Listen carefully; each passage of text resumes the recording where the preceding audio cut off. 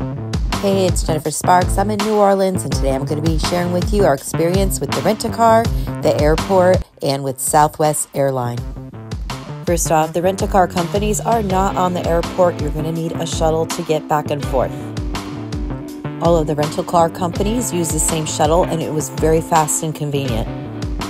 We didn't have a preference about which company to use, so I just went on booking.com and did a general search for the best price, and I received budget. We did not use a rent-a-car to go to New Orleans, but we rented a car to go to Biloxi, Mississippi. We were visiting for about 11 days. We spent 2 nights in New Orleans. We took a 7-night Carnival cruise and spent 3 nights in Biloxi. All those videos will be coming out very soon. If you're new to renting a car, it's pretty simple. You just pull up, someone comes out, you take your bags out of the car. It's kind of like going to a valet. Just remember to leave the keys in the car. If you take the keys, it's going to be a problem. I believe everything with the tax, everything was about $189 for the 3 nights. Now we have to go find the shuttle that will bring us to the airport. If you are planning on renting a car, when you get off a plane in New Orleans, you will be doing this in reverse.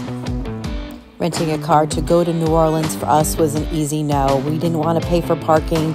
There's a lot of traffic. We didn't know where we were going, so we just took a taxi. So if you're going to be getting off a plane and coming to rent a car, you would need to take the shuttle to come here and go to the appropriate company. The lines weren't too bad. This video was filmed in March 2024. It was a Thursday about 11 a.m. Some people choose to be very faithful to a car rental company or even an airline just for the benefits of being faithful and always using them, but I kind of just go with whatever's convenient and whatever's cheapest that day. When you travel as much as I do, you have to cut the corners somewhere.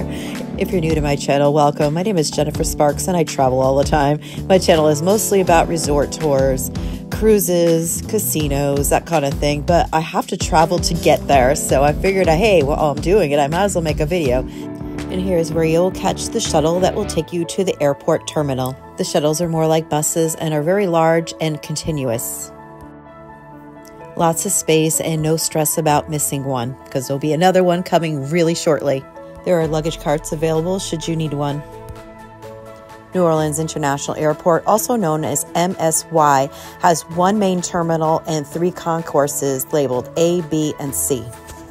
Departures and ticketing are on level 3, and there is a total of 35 gates. TSA security screening is on level 2, and arrivals and baggage claim is on level 1. If you are flying internationally, you're going to have to visit Concourse A for customs. We are now in ticketing and departures. This is where you could get your luggage tags. You could get your boarding passes printed. It's not required for a boarding pass. You could also get the app of the airline that you're using, and you could use the boarding pass right on the app to get on the plane.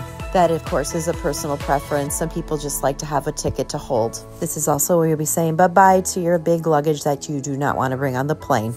If you check your bags, you could also bring liquids and aerosols on the plane. You just cannot bring them on the plane with you. We decided to check our bags even though they were small and we were able to bring them on the plane. It's just easier just getting around the airport without lugging them around.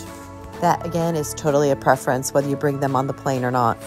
But I highly recommend if you're planning on bringing your luggage on the plane, check the company's website for dimensions. Make sure the bag of your choice fits in those dimensions and is not oversized. Otherwise you'll be hit with charges that you did not anticipate. They do not weigh the bags, at least in my experience going on planes. They do weigh the bags though, however, when you do check them. Now let's talk about this airport. Oh my gosh, it's beautiful. It's so very easy to navigate. I honestly anticipated this to be so much larger and more confusing. It was very simple. If you're early, there's plenty of places to dine and to shop. Soaring ceilings and everything was very light and bright. We're going to be flying today with Southwest. This is our first time flying with this airline, so we're really excited to see how it goes. I was originally looking at a JetBlue flight, but the flight was about 6 o'clock in the morning, and I was like, nope, that's not going to happen. I'll take the 12 o'clock with the different airline. We were thinking about getting some snacks to bring on the airplane, but Southwest gives you drinks and snacks. Alcoholic drinks are an extra charge. It was a little challenging walking. It was pretty crowded. Everybody's kind of lost. Nobody knows where they're going, including me.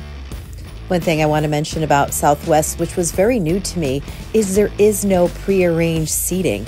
You pretty much get an assignment of when you get on the plane, and you can sit anywhere you want. I thought that was pretty interesting, and I'm kind of interested to see how this plays out.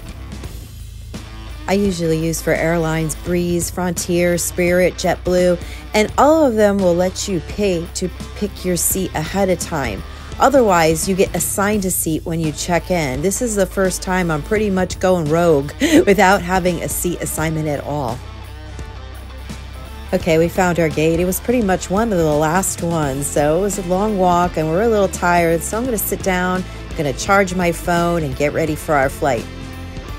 Southwest does give you the opportunity to pay more to be the first group that is boarded. So if you do want a particular seat or you want to sit with a bunch of people, you have to pay per person to have this advantage to get on the plane first. We chose not to pay more. We really don't care where we sit. But it was funny because we were in two totally different boarding groups. I ended up in the first boarding group at the end of it, and he ended up in the last one. So we were getting on the planes at different times, even though I purchased the tickets together. If you're enjoying this video and finding it helpful, can you do me a favor and please hit that like button? It would really help the algorithm of my channel, and I would really appreciate it. Thank you. Like I said, I really don't care where I sit on the plane, but my preference, believe it or not, unlike most people, is the back. I'd like to sit in the back. I prefer the back seat, actually. I think I just like to see what's going on. This is going to be very simple for me because most people boarding first want to sit in the front. Maybe the logic to it is that they could get off of the plane first. The seats on this aircraft were 3 and 3. The seats themselves were not really luxurious or anything, but they were fine. There are no TVs. There is internet, but you have to pay $8 per device. Here's a look at the free drinks that they provide. We'll be on our way very shortly. You can sit anywhere you like today, or just in case you forgot, come on back. Plenty of open space here towards the back of the aircraft. Lots of empty rows here. We're looking to sit together. I did not choose to pay for the internet, but I did hook up to their website and I was able to watch movies. There is no TV on the seat, like I said before, but I was able to watch it on my phone. The back filled up too. My husband found his seat and we are ready to take off. We are heading back to LaGuardia. If you are planning on taking this route in the future and you want to see what LaGuardia looks like, it's awesome, guys. Great airport. I just published a video of our visit to LaGuardia. We took a JetBlue flight to New Orleans. I'll leave that video in a playlist at the end of this video labeled Flights and Airports if you want to check that out. The flight from New Orleans to New York was about 3 hours. I thoroughly enjoyed the window seat. I am such a mad researcher. I am a big fan of Google Maps. That's what I study. Some people study the Bible. Some people read novels. I study Google Maps, so I just love to see all the places that I haven't been and what they look like from above. It was a very peaceful flight. Once we got to a high altitude, I ended up enjoying one of the movies they provided. I watched the Priscilla Presley movie, and it made the time go by very fast. The flight attendants came around and asked if you wanted a drink. I got a coffee, and then they just provided you snacks. They didn't even ask you if you wanted them. They just gave them to you. And just like that, we are in New York. New York City has 3 major airports: LaGuardia, which we are going to, JFK, and Newark, which is actually in New Jersey, but it's pretty much on the line. There is also Westchester Airport, Newburgh, Albany, Buffalo, and many others that are in New York State. I personally live in Connecticut, so Bradley is the airport that I mostly use. But the flights to New Orleans were all connecting, and I just did not want to do that. So here we are going to New York, and it was a great experience. I really enjoyed it. When you try new things and go to new places, you broaden your mind and you're creating new memories. Plus, I haven't filmed LaGuardia or New Orleans, so this was a great opportunity for me to make a video. Okay, we're ready to land and we're still above water. It's getting a little scary, but here we go. Here's the land. Come join me for the landing.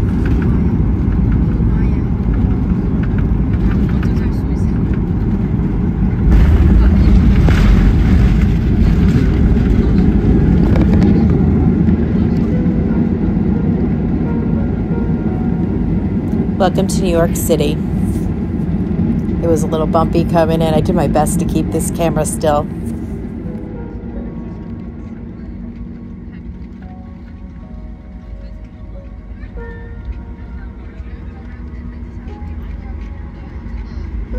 seatbelt, so you'll need that seatbelt.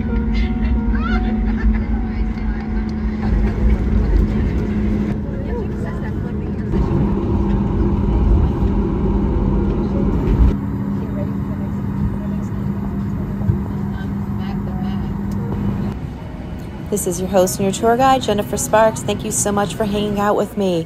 Now we're back at LaGuardia Airport. If you want to see more flights and airports, I'm going to leave some playlists right here for you. Just click on the playlist. It will take you right there. But whatever you do, if you're thinking about flying, do it. Just book that trip and go. Life is too short not to. Always be well to yourself and kind to others, and safe travels to you.